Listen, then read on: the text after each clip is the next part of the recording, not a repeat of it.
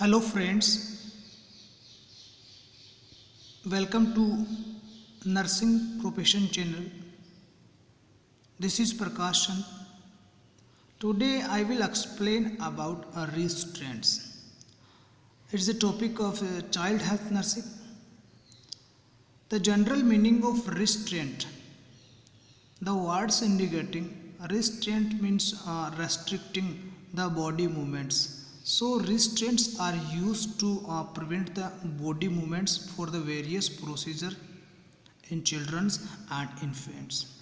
Some important points we have to keep in mind while applying the restraints or before application of restraint or during application of restraint. The size of restraint should be appropriate according to the age of the child. It should be safe, it should be comfortable for the children, it should not tight or not too much loose. And a very important point during the restraint procedure, the restraint should be used in every 15 to 30 minutes for any hazards like scratching or bleeding.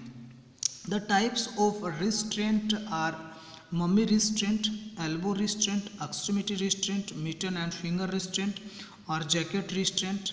So these are used in various procedures. First we will discuss about mummy restraint.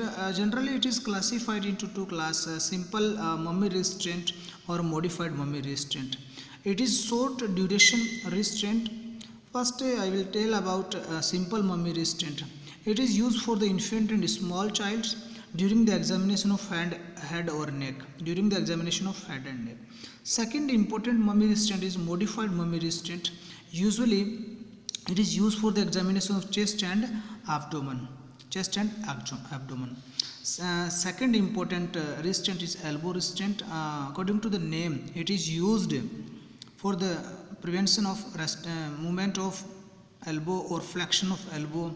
Mainly what the child will do, if a child has the skull vein, nasogastric tube, he or she can remove these tubes. So the elbow should be restricted for the movements. If the child has, it has more important use elbow restraint, skull vein, nasogastric tube, surgery of face and neck, cleft lip and palate.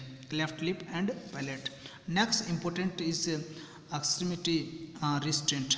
It is the used for prevention the movement of extremities. Generally it is used in the IV therapy or urine collection. IV therapy and urine collection.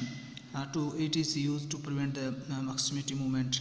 Next, mitten and finger restraint. It is the bandage like pad is applied or a pocket applied over the fingers, generally to prevent the scratching of the skin.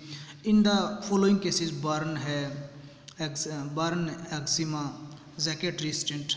Jacket restraint is also used to keep the baby in a single position or the child from falling from high chairs or wheelchairs. So jacket restraints also used to movement restriction of the body. Crib top, it is used for the children are more movable and there is chance for injury.